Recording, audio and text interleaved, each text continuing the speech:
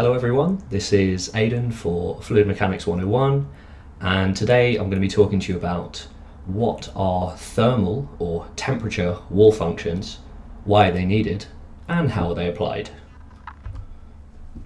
So just to give you an overview of what I'm going to talk about today, I'm going to start off by introducing thermal or temperature wall functions and explaining why they're needed. And the second part of the talk, I'll be briefly going over how thermal wall functions are different to momentum or velocity wall functions. And in a previous video I covered the velocity wall functions, and this section will really highlight how the thermal wall functions are different and what additional things the CFD code need to consider when they apply thermal wall functions.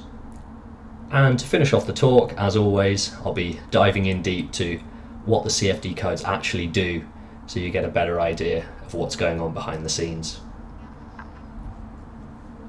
So, starting off, what are thermal wall functions and why do we need them? Now, in a wall-bounded flow, as we approach the wall, we're going to have a profile of velocity and a profile of temperature as we approach the wall. And we've got two sketches there, the sketch on the left being what a typical velocity profile might look like, and the sketch on the right showing what a typical temperature profile might look like as we approach the wall. And of course the free stream value far from the wall, U infinity or T infinity, and then as we approach the wall and we get closer to the wall, the gradient of velocity and the gradient of temperature gets steeper and steeper as we approach the wall. And of course at the wall the velocity takes a value of 0 for the no slip condition, and the temperature takes a value of the wall temperature. Now, because the gradients get steeper as we approach the wall, typically in a finite volume CFD code, what we have to do is the cells have to get smaller and smaller as we approach the wall in order to really capture and resolve those gradients.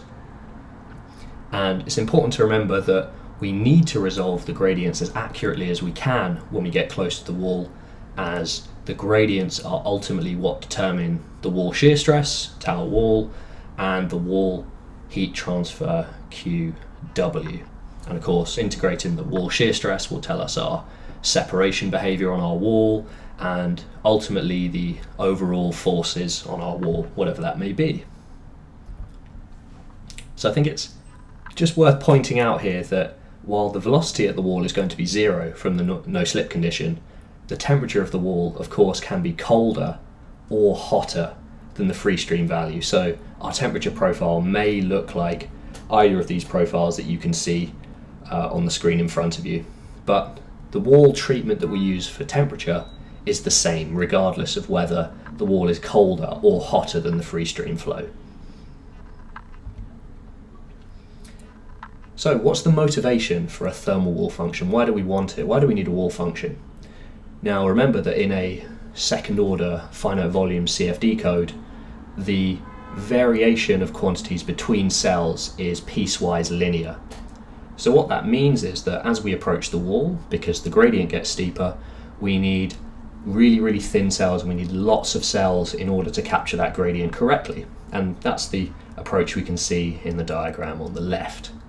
Now, often we don't want to use small cells. We'd like to use a much larger cell near the wall, and that can be to reduce the overall cell count for our simulations, and also to improve the aspect ratio of those cells. So the cells that are very close to the wall, which you can see there in the left plot, have a high aspect ratio, which is typically not the best for the stability of the CFD solver, and can sometimes lead to skewed cells near the wall as well, which are poor for stability.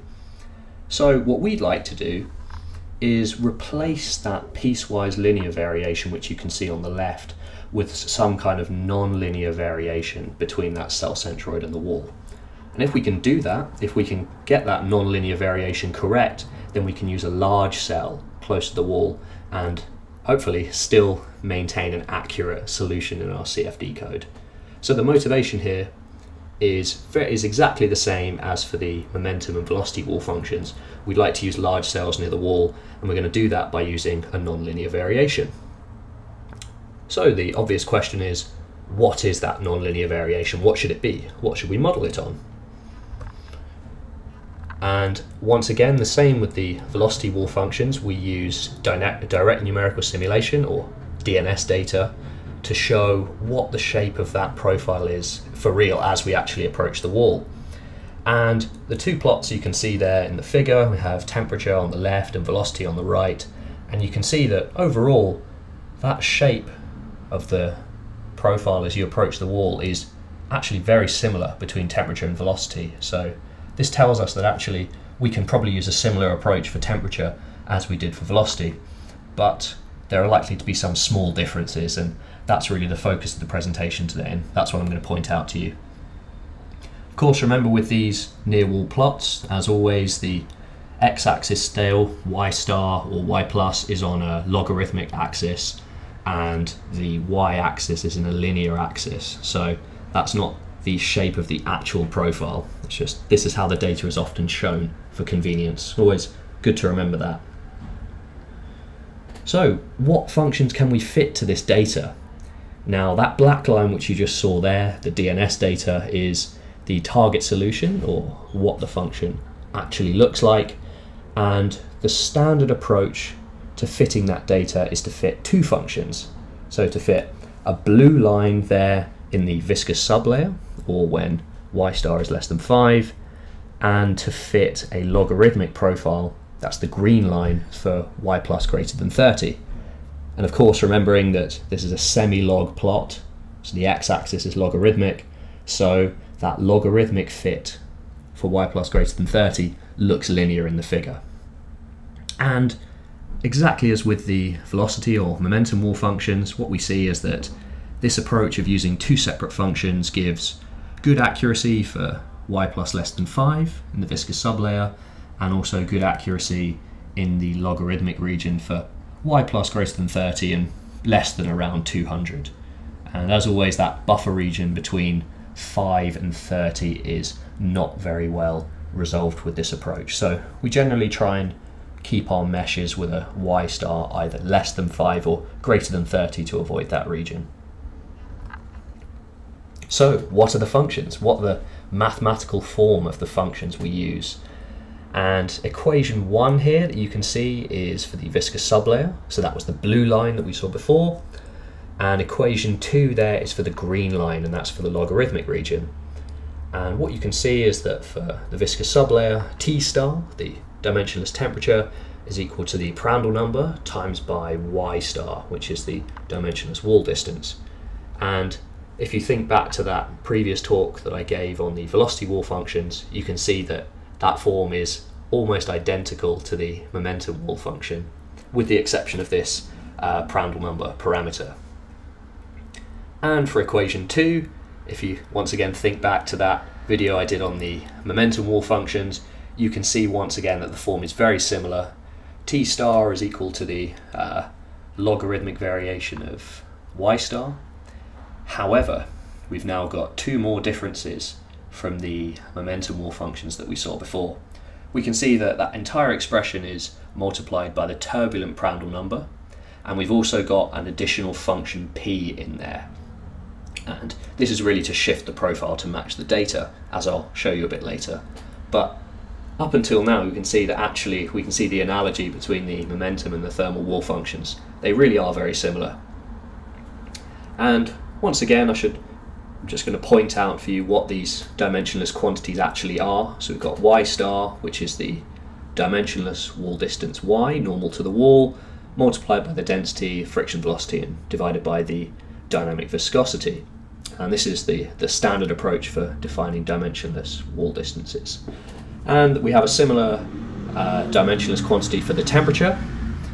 And it's worth noting here that the friction velocity u tau is based on the square root of the turbulent kinetic energy K rather than the wall shear stress. And I'm not going to go into the reasons in this video why we choose to use that rather than the common square root of the wall shear stress, but as far as for following on now, it's worth just pointing out that that's what is conventionally used for the thermal or temperature wall functions. So what effect does the Prandtl number have on these empirical functions? You may remember from that previous slide that the viscous sublayer is the same, has the same form as the momentum wall function, with the exception of this molecular Prandtl number. And as far as the analysis we're looking at, wall functions, the Prandtl number is the ratio of the momentum and the thermal diffusivity. So thinking about it, does make sense why that parameter would crop up here when we're talking about a thermal wall function rather than a momentum wall function. And for all these standard wall functions you'll find in the literature, the turbulent Prandtl number is effectively a constant, and the molecular Prandtl number, really what it does is it determines the shape of that thermal boundary layer and that thermal wall function. So the momentum and thermal boundary layers typically don't have the same thickness and the same shape, and the ratio of the two shapes is governed by this molecular Prandtl number.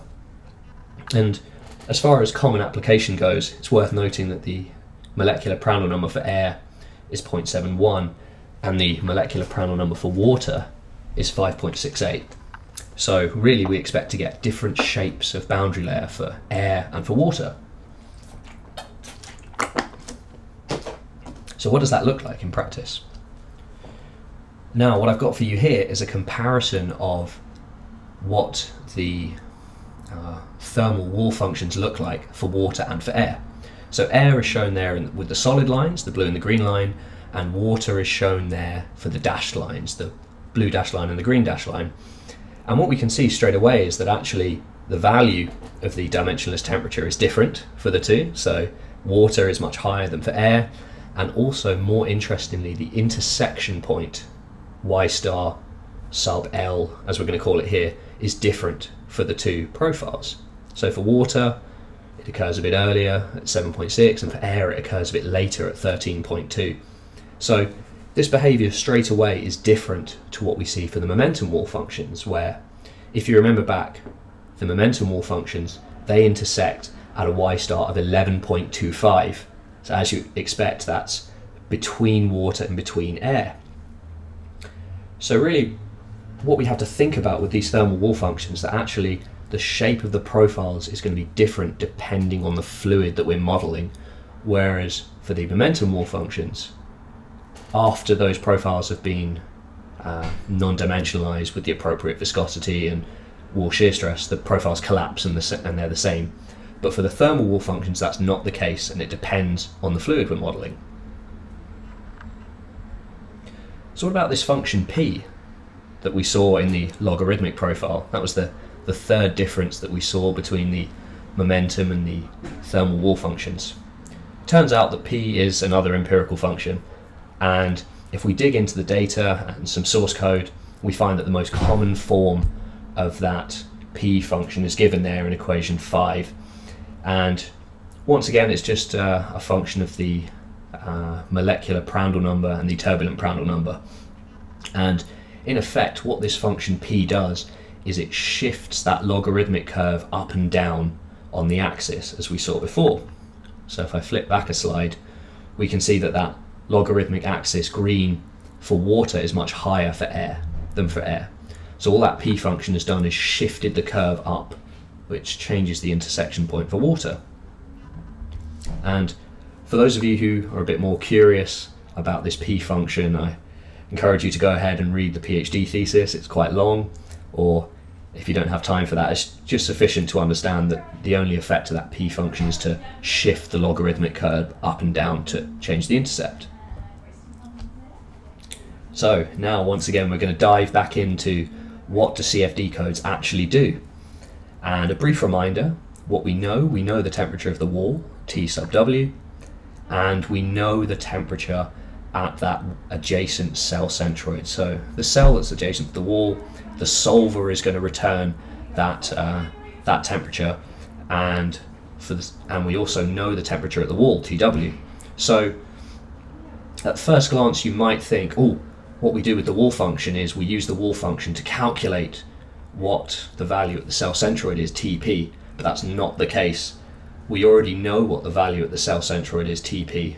We've solved that in our CFD solver. But what we actually want to know is the heat transfer, QW, at the wall. So we use the wall functions to get that heat transfer correct. So what do we do for the momentum wall functions? Now for the momentum wall functions, it's fairly straightforward. We know the velocity at the cell centroid, we know the velocity at the wall, and what we do then is we modify the near wall viscosity. So if our cell is very thin and we're in the viscous sublayer, that near wall viscosity is just given by the laminar viscosity, and if we're in the logarithmic region, that means our profile between the centroid and the wall is actually non-linear, that larger cell that we want, and so we modify the near wall viscosity there, as it's shown in equation 6. And what that means is that from the momentum wall functions, the wall shear stress, tower wall, is going to be predicted correctly regardless of what our value of y star is. So we can have our cells really thin or really large, and what we do is we use a conditional statement to switch between what the value of the near wall viscosity is. And if you'd like a bit more information on that momentum wall function, I encourage you to go back and watch my previous video where it's explained a bit more fully. But we're going to take a similar approach for the thermal wall function. So firstly we think about what do we do if the cell is in that viscous sublayer. So what if our cell is very close to the wall and our y star is less than that transitional value y star sub L? Well, in that case, the variation between the cell centroid and the wall is linear, so we can calculate what the wall heat flux is. And from Fourier's law, we know that's K, the thermal conductivity, multiplied by the gradient of temperature at the wall. And for all these derivations here, it's more convenient, instead of writing K, to re-express that as the product of the density, the specific heat capacity, and the thermal diffusivity alpha. So in equation 8 you can see that small substitution that's made there. That tends to make the derivations a lot easier later on. And because the variation is linear, it's straightforward and we can work out what the wall heat flux is. Not a problem. But what do we do if we have a larger cell and our variation between the wall is non-linear?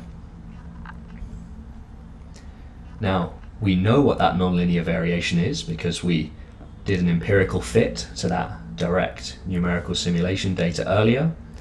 And so what we can do is we can take our expression for T star and rearrange it to find out what the wall heat flux is. And after a bit of manipulation, we get the form there, which we can see in equation 11. So that's the equation for our heat flux there. And before we move on, we need to think about what we're actually doing here. We want to predict the same heat flux if the variation between the cell centroid and the wall is linear, or if it's non-linear. So what we do is we equate the two expressions. So there we've got that linear expression on the left, and on the right we've got that log law expression, so the heat flux if the variation is non-linear between the cell centroid and the wall. And now that we've equated the two, we can rearrange, and what we find at the bottom is that we'll get the same wall heat flux for that non-linear variation if we modify the near wall thermal diffusivity alpha. Now if you think back to that momentum wall function, what we do is we modify the near wall kinematic viscosity nu, and so it makes sense and it follows through analogy that we do a similar thing for the thermal wall function. So just to recap, what are we doing overall? First thing we do is we evaluate y star for our cell. Are we in the viscous sublayer? Do we have a y star less than the critical value? Or are we in the logarithmic region and our y star is greater than that critical value? And then what we do is we modify our near wall diffusivity using equation 14. And what that means is that when we use equation 15 and we assume the variation between the cell centroid and the wall is linear, we will always get the same heat flux. And the way we do that is by selecting the value of our near wall thermal diffusivity alpha wall. And that turns out to be a very useful thing for CFD codes to do, because you can use the same treatment of gradients across all of your cells, where you say the variation between cell centroids and each other and the walls are all linear. However, if our cell is adjacent to a wall, then we include a conditional if statement and modify that near wall diffusivity if we're in that logarithmic region. So what I'm going to do now is just run through quickly the overall process for what a CFD code will use. And the CFD code will undergo this process every iteration for every boundary cell. So for every cell in the mesh that's in contact with the wall, and if we're running a thermal analysis with an energy equation. So what's the process? First thing we do is we evaluate y star, that's our dimensionless wall distance, using the value of the turbulent kinetic energy from the previous iteration. We then calculate our molecular Prandtl number, PR, and with that molecular Prandtl number, we can use it to compute that intersection point between the two curves. So if you remember before, that the curve that we have in the viscous sublayer and the curve that we have in the logarithmic region, they intersect at a certain point, but we don't know what the CFD code doesn't know what that point is. So every iteration, the CFD code will calculate the intersection point using some kind of iterative analysis to compute the root of where the two curves intersect. And then what it will do is to see for that particular cell, is the value of y star less than or greater than that intersection point. And based on that information, we then compute the effective near wall diffusivity, alpha, for all the cells. Now, some of the cells may be in the viscous sublayer, some of the cells may be in the logarithmic region, but with this treatment, we can account for all the cells in the mesh and get them correct. And then finally, once we know the effective thermal diffusivity, we can compute the wall heat flux. And this procedure repeats with each iteration until the CFD code converges. So now that I've given you an overview of what the CFD code actually does, I'm just going to finish off by noting the small alterations that we make when we have a compressible flow calculation. So in a compressible flow calculation, actually those DNS profiles that we saw before aren't accurate, and the reason for that is we have additional viscous heating which modifies the near wall temperature profile. And the way CFD codes will do that is by modifying those profiles. As you can see in equations 16 and 17, we add an additional term to account for that viscous heating, which increases the temperature at a given distance from the wall. Now for time, I'm not going to go into what these terms are, but I'll leave links in the description to the video down below, and I may discuss them in more detail in future videos. So just to point out a few useful references to you, the ANSYS Fluent user manual is always very useful and covers much of the discussion as I've done here. Then I've got a link to the paper where that original P function is defined if you're interested in actually looking at the empirical fitting in a bit more detail. And finally, a very, very useful internal report from Chalmers University in Sweden where they discuss the thermal wall function and the momentum and other turbulence wall functions in a lot more detail. And as always, leave all your comments and any criticisms or feedback or even errors that you might find in the description below, and I look forward to seeing you there.